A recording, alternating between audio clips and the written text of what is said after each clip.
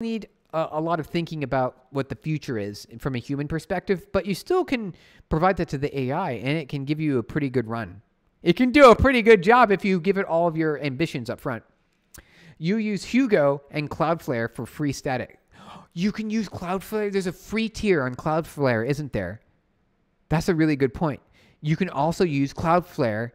They have a loss leader as well. They do. They have a loss leader as well for your static website. You can use Cloudflare. So there you go. You've got two competing products. You can use GitHub with GitHub Pages, or you can use Cloudflare and use their static pages as well. That's really smart, not Owen. I didn't think of that. Amber, if AI is so good, why not have AI do your stream for you? I actually do. You didn't even know. Well, see, here's the part. I like doing this. This is a lot of fun for me. And if the AI would be generating the video and doing the voice, then I'm just sitting there. I'm not doing anything. Like there's no fun there. And one of the problems is over the years, you collect all of these skills and you want them to go to waste. You want to keep using them. And so I want to use the skills, and I feel like talking about them is at least one way to use them.